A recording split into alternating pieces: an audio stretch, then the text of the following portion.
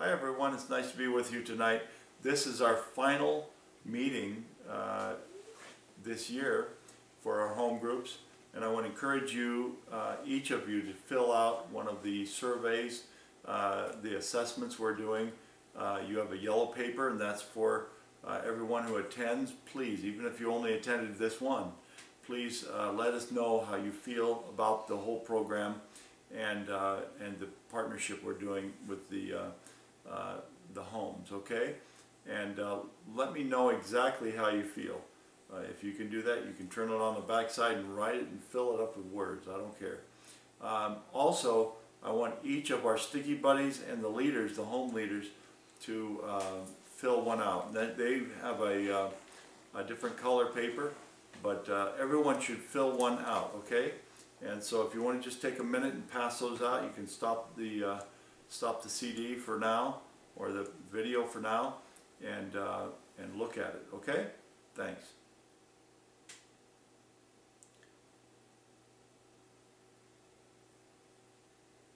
All right, let's get started. Tonight I would like to talk to you a little about, based on what we shared on Sunday. Tim and I had an interview where Tim interviewed me. Pastor Tim was asking me questions. I was trying to give a few answers about the experience that I had. And one of his questions was about tragedy. Can you give thanks to God in the midst of tragedy? And there are many examples in the scriptures of people who faced very difficult things. But I'd like us to look a little deeper at what it really means to live by faith. And the reason I want to go there is because I think it's a living faith that causes us to prevail and overcome the difficulties we face in our life. If your faith is strong, you can make it through anything. And the best chapter on faith that really summarizes faith for us is found in Hebrews chapter 11. If you'd like to turn there in your Bibles, I'm going to go there on my phone, my Bible phone, and it's Hebrews 11 and verse 8. And it says, "It was by faith that Abraham obeyed when God called him to leave home and go to another land that God would give him as his inheritance. He went without knowing where he was going." Verse 9, "And even when he reached the land that God promised him, he lived there by faith, for he was like a foreigner living in tents. And so did Isaac and Jacob, who inherited the same promise." Now verse 10, "Abraham was confidently looking forward to a city with eternal foundations, a city designed by and built by God." And this verse 10 is very important to me. It says Abraham was confidently looking forward to a city with eternal foundations. Tonight I'd like to ask you a simple question.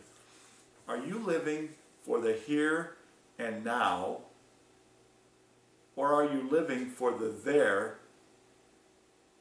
That is, like Abraham did, are you living for the there and later? Here and now, or there and later? People who live for the here and now are shaken to the very core. If this is all we have in life, I can see why you'd feel very disturbed if something happens in your life that takes away from the here and now. You see, I think we live in a world, in a country especially, where it's all about what's happening right now, where it's all about what I have, what I can possess, what's mine today, and the experiences of the moment. But the Christian lives with a deeper awareness that this life is soon going to be over. Only one life will soon be passed. Only what's done for Christ will last. And so there is a otherliness, or a otherworldliness, that the Christian lives with. And Abraham is the example of faith that takes us out of our present moment.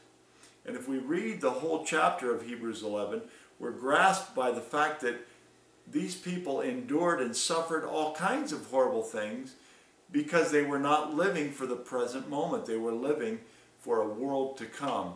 And Abraham here in these verses, verse 10, it says of him that he was expecting, he was waiting for a heavenly kingdom, or God's building that would be built for eternal, for God's eternal purpose. And so that we gain from that Abraham was a man of faith, and he was living not just for the here and now, but for the eternal. So I want you to discuss among yourself what this might mean. Three things that we notice in the text that I just read was, first of all, God called Abraham to leave. We understand that God has called us as well as Christians to leave the sinful lifestyle, the worldly lifestyle, and the world perspective behind. So in similar way, we are also called to leave. Secondly, it says God took him to another land and gave him his inheritance. So in this world, even though we are living in it, we are not to attach ourselves to the things of this world. And so when they are taken away from us, we might grieve, we might suffer, but we understand that we're here only as foreigners and strangers moving through this world, because there's coming a day when we're going to live with Christ eternally. And so Abraham was taken to this other land, and likewise we are brought into a counterculture, you might say. We are brought into a Christian community, into a place where we share in the inheritance. We taste of the heavenly gift. We experience what is in the life to come, yet it's not fully here.